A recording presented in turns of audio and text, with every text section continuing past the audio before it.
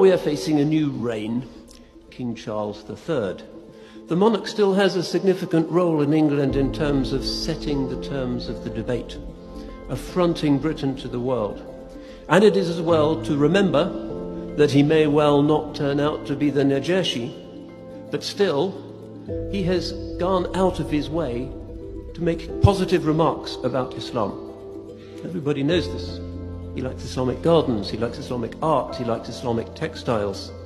And he came to Cambridge years ago, not an official visit. He wanted to talk about the Quran. There's a lot of sense in the Quran, I heard him say. He could have talked about anything else in university, but that was what was interesting to him. God has taken him on this particular journey that overcomes this stupid binary, East and West, Muslim, non-Muslim, immigrant, all of that. He wants to overcome it, and that deserves some credit. Why should we not give him credit for thinking outside the box, for courting controversy? But he does it.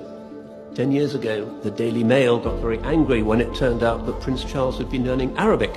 Why did he want to learn Arabic? Just so he could go to the Gulf and sell Typhoon fighters or something? No, he said it was so that he could understand the Quran. How many people in Parliament would do that?